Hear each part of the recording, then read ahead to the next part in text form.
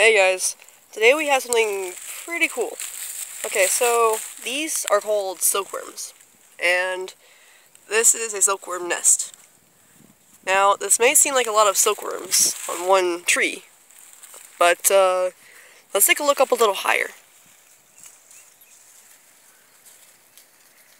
Okay, you see that big mound right there? That is a ton of silkworms combined.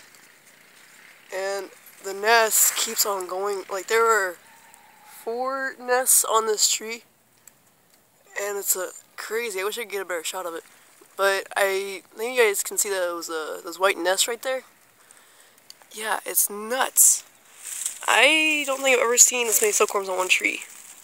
I mean, this is the back field, and we get a lot of silkworm nests out here. But I don't think I've ever seen so many on one tree.